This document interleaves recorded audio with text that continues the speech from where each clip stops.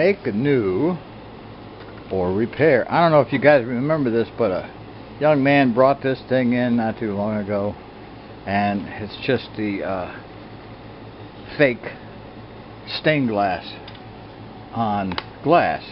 I wanted to know if I could fix it, and I took one look at it and said, well, no, I really can't. You know, I think they painted the damn thing in the glass in the frame, so I have to take this out. Come on. It's just, what the hell is that? It ain't stained glass, that's for sure. Oh, look at that. Oh, let's get something to clean that out real quick.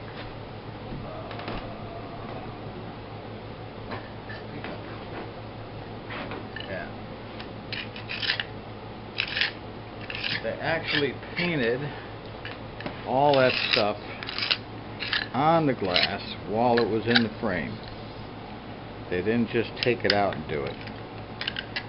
So basically having to clean all that junk out.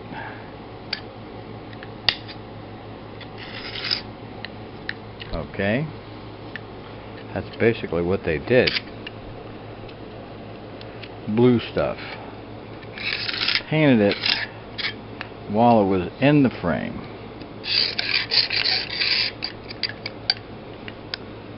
How do you like that? That's that gallery glass garbage. So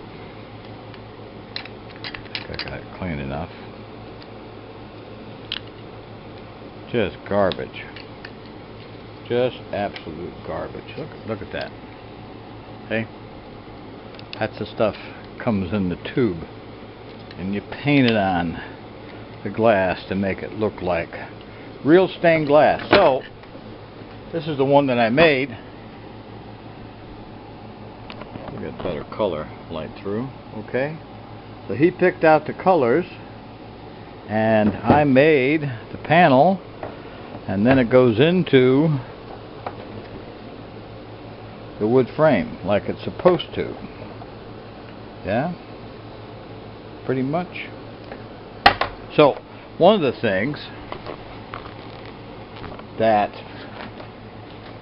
I've often mentioned, and I've got teeny tiny tacks, that I've often mentioned about installing leaded glass windows in wood frames is putting a tack in. Okay, and you have to do this everywhere there's a line. You know, when you install a leaded glass window into a window sash or frame,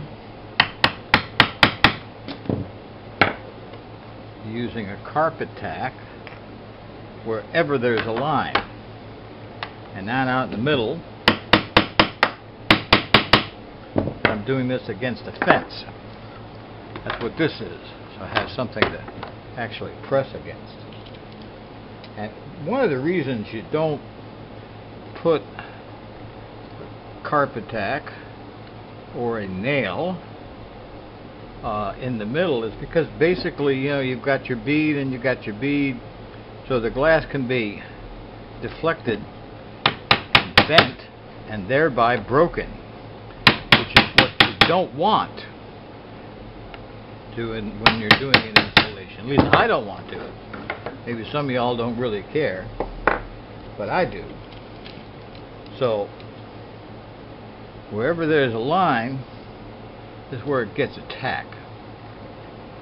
And old windows I've worked on, that's what was holding them all in. It was a carpet tack. And you notice I'm using the big fat end of my nail set to get these things going.